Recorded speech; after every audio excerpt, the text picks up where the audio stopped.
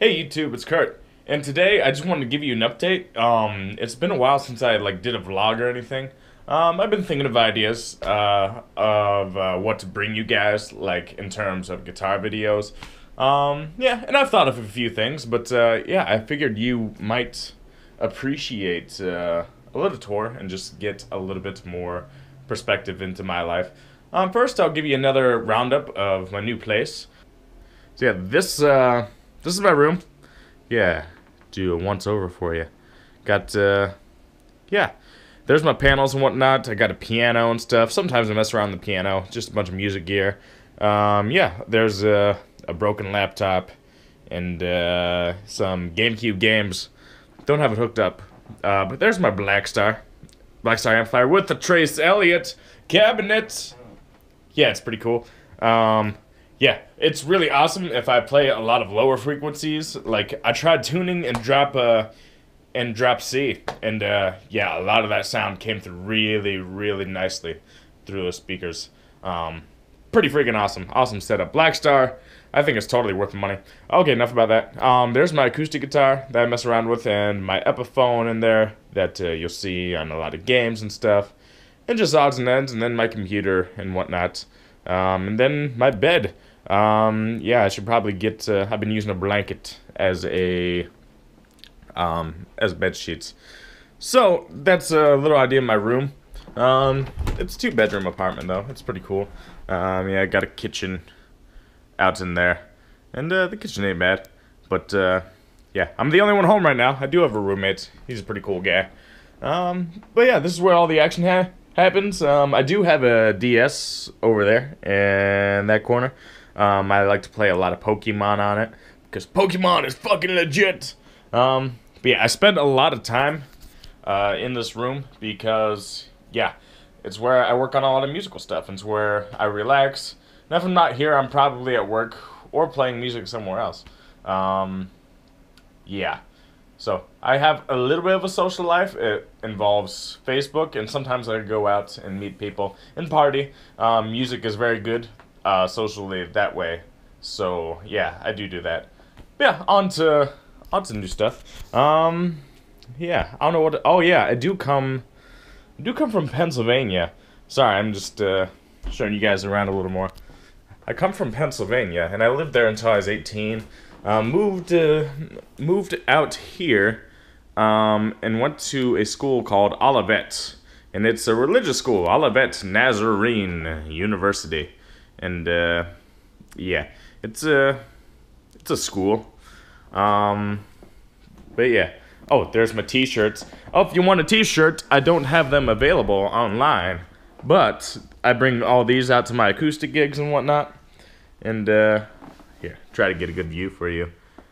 Yeah, and there's my face enshrined on a t-shirt, which people actually go for it, and I'm super happy about that. Yeah, yeah, but I graduated, now I work in human services, and yeah, human services, it can be very challenging. I've worked with like sex offenders in the past, and that got really stressful after a while because I feel like that the facility is under poor management, but whatever. And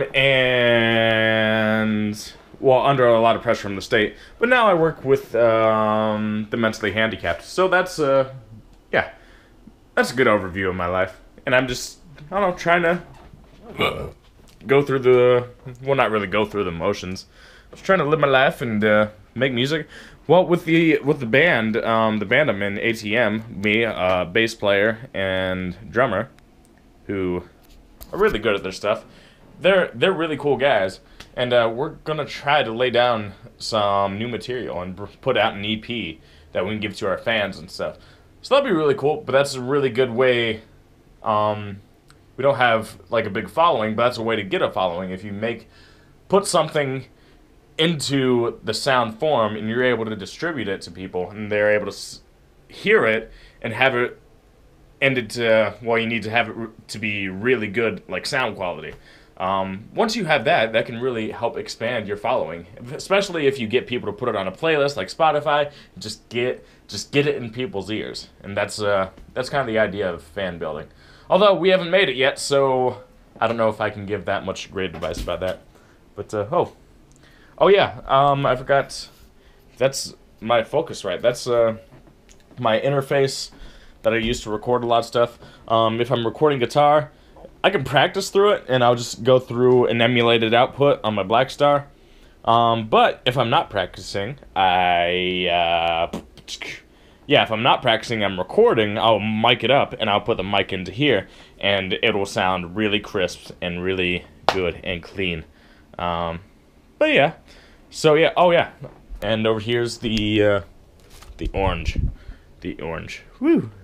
Haven't pulled it out in a while, but it's really good for practice. I haven't needed it as much recently because I found a new way to practice, but yeah, it's a nice little backup amplifier. It does not record that well. When you record it, it sounds a little bit fuzzy, but the live sound is significantly better because you don't hear the cracking as much. But yeah, that's a little more info about my life. If you have any questions, just like leave them in the comment section. And I'll be back with like more like actual guitar videos. I've just been trying to be creative. I've been writing a little bit more, trying to write for the band, trying to get like good material, and that's the process within itself. So yeah, I guess just stay tuned now. Get to whatever energetic, flowy stuff goes through me. Yeah, that's kind of awkward.